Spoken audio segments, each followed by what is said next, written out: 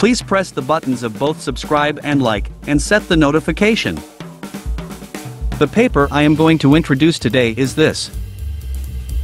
The title is Bug Juice, Harvesting Electricity with Microorganisms.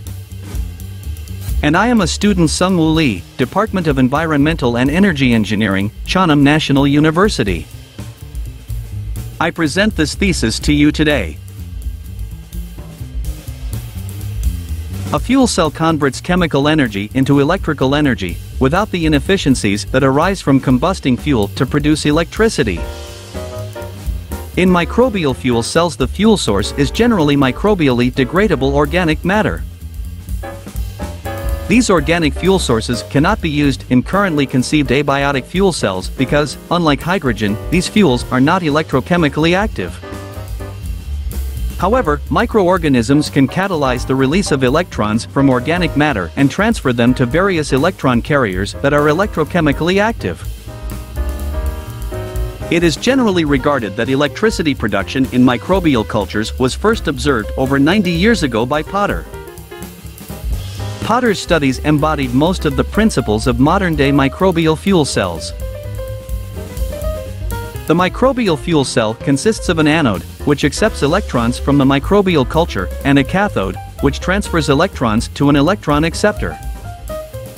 Typically oxygen for most perceived practical applications.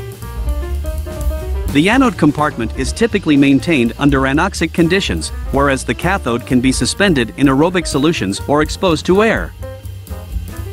Electrons flow from the anode to the cathode through an external electrical connection that typically includes a resistor, a battery to be charged, or some other electrical device.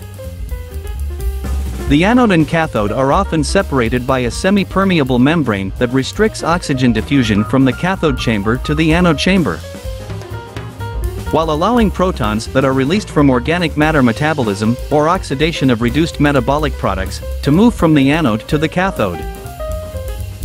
At the cathode, electrons, protons and oxygen combine to form water.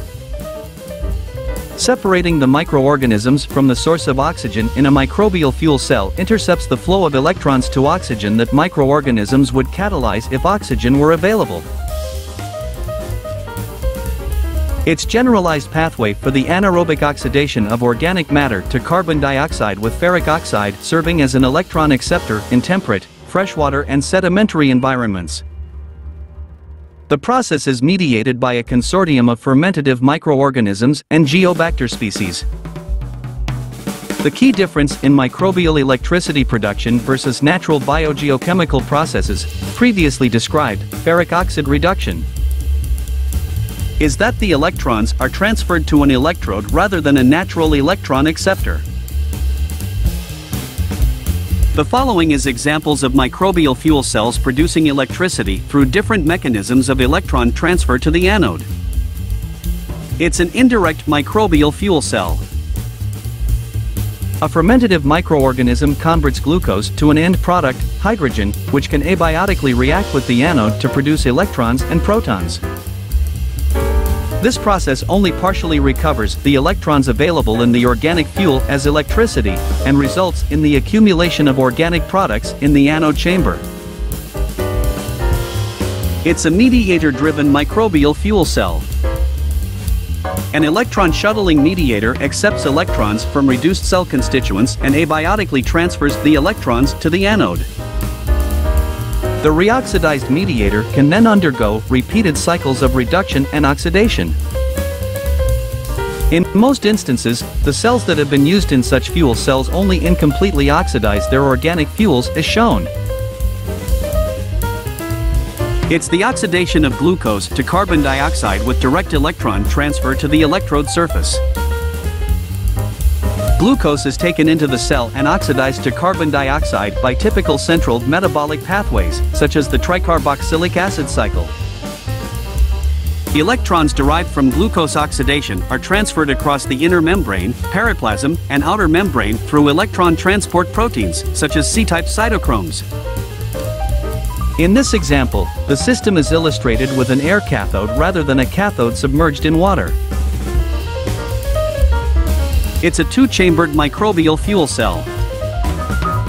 This system is not optimized for maximum power production but is convenient for microbiological studies. It's a schematic of a sediment microbial fuel cell. Organisms in the family Geobacteriaceae can oxidize acetate and other fermentation products and transfer the electrons to graphite electrodes in the sediment. These electrons flow to the cathode in the overlying aerobic water where they react with oxygen. The picture on the right is an actual sediment fuel cell before deployment. It's a mechanism for extracellular electron transfer by Geobacter sulforeducens. It's a transmission electron micrograph showing the association of ferric oxide with pillin expressed by Geobacter sulforeducens. The inset shows pili that are intertwined with ferric oxides. The picture on the right is potential route for electron transfer to ferric oxides by Geobacter sulforeducens. This model is based on a previous model and subsequent findings. MACA, PPCA, OMCB, OMC and OMCS are C-type cytochromes which genetic studies have indicated are required for optimal ferric oxide reduction. The proposed electron flow between the cytochromes is based on their reported location within the bacterial cell. It is important to note that the genome of G. sulforeducens contains genes that encode approximately 100 C-type cytochromes, some of which might also participate in this electron transfer process.